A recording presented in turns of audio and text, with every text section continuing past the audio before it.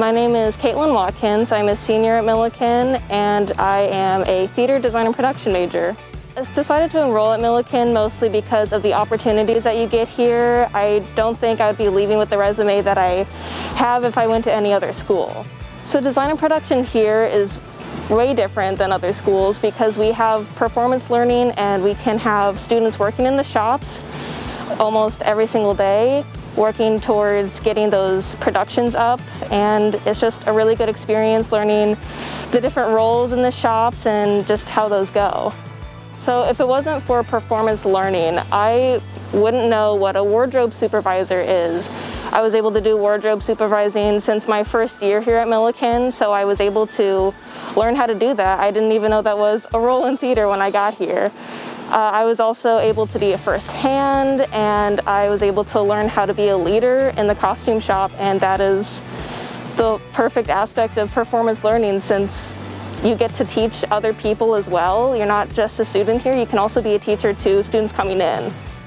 My proudest accomplishment would probably be costume designing for Pirates of Penzance my junior year. It was my first time designing a whole entire opera, and it was a huge challenge, but it was also super fun, making a whole bunch of different skirts and making all of the biker gang look really cool. We were able to 3D print some belt buckles, and we were also able to make fake tattoos, which was also a lot of fun. You get to be a part of a lot, whether it be the productions or even the community that Millikin is. Millikin has definitely prepared me for my career after graduation since I can have a well-rounded education on every aspect of costumes and theater. I've done wardrobe supervising, costume crafts, hair and makeup, and I can come out saying, hey, I've done all of these things, so if you need someone for that, I'm the person for you, so yeah. I would highlight your relationship with the faculty members. Design and production here is a really small major, and because of that, we get to have a really good relationship with our faculty. I can go into any of their offices and I could just sit there and talk to them for hours, as long as they're not busy. But I can talk to them for a long time about anything really, and they're just here for us, and they help us a lot throughout our whole entire education here. It's been really amazing. We can finally be together in one building, which before we haven't been able to do that. Some people would have classes all on the other side of campus, and even in the costume shop we couldn't really see people every day, and it's like amazing just it's a new energy coming into the building. That's really what it is.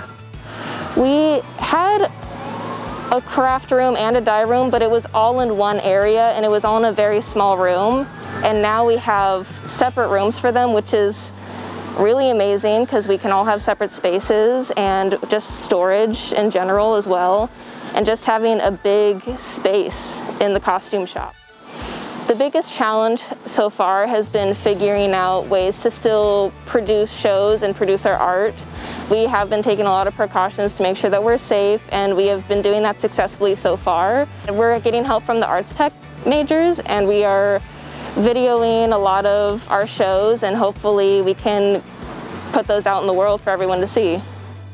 You'd want to come to Millikin for design and production because of the performance learning, because you get to go into the scenic shop, the prop shop, the costume shop, and just work with everyone else, as well as working with a shop manager and just learning how to do everything, as well as the classes that you take.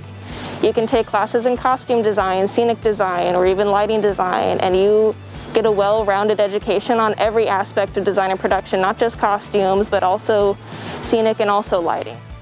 What stands out the most about Millikin would probably, again, be being the opportunities that you get here. If I all of a sudden wanted to do lighting design or scenic design, they would help me achieve that goal. If I wanted to do costume crafts, which I ended up being able to do costume crafts, they make sure that you do what you want to do, and they make sure that you achieve your goals here.